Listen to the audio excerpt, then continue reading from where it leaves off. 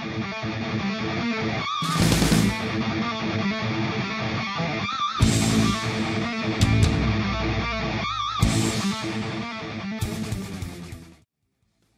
TUSAŞ HÜRJET trainer jet makes its first flight.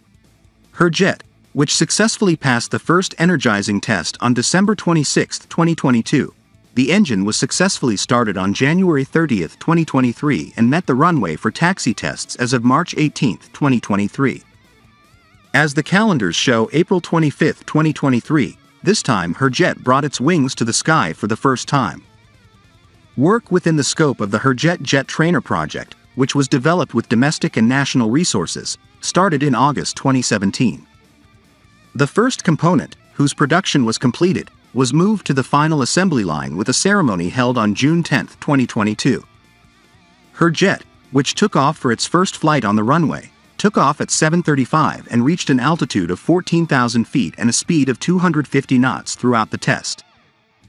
Jet Trainer version, Acrotim Demonstration Aircraft version, Combat Readiness Aircraft version, Red Aircraft version and Aircraft Carrier versions of HURJET, which will continue flight tests within the design envelope after its first flight, will be developed.